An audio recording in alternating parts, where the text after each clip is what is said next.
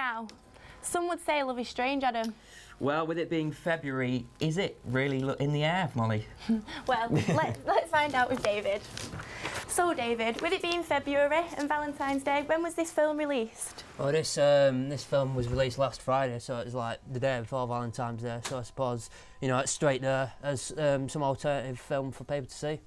And what's it all about? Is it strange or...? Well, the film itself isn't strange, but you know, it's like love is strange. It stars Alfred Molina and John Lithgow as a gay couple who've been together for almost 40 years, and due to sort of recent state legislation, they can now get married, so they decide to do that. But unfortunately, the news of their marriage causes Alfred Molina to lose his job as a music teacher at a Catholic school, so they can no longer afford their rent, so they have to go and each stay with different family members, so they have to then stay apart. So, you know, it's all about, you know, sometimes love throws you in these strange situations.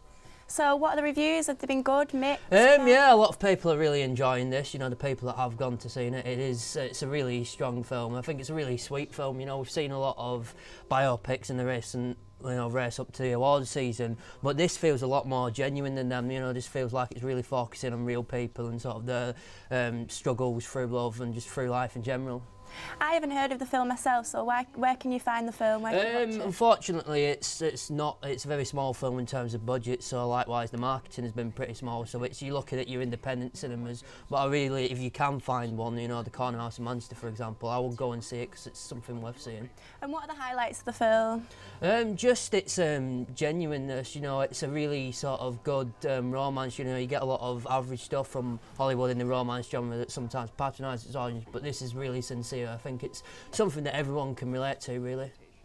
Yeah, so are there any well-known actors that we will know? Well, Marisa Tomei, she won the Oscar a few years ago, but it's people that you would recognise the faces of more than names that you would recognise per se. So how would you sum the film up in 3 words, David? A really charming film that I think is really accessible to everyone, and everyone should make the time to go and see.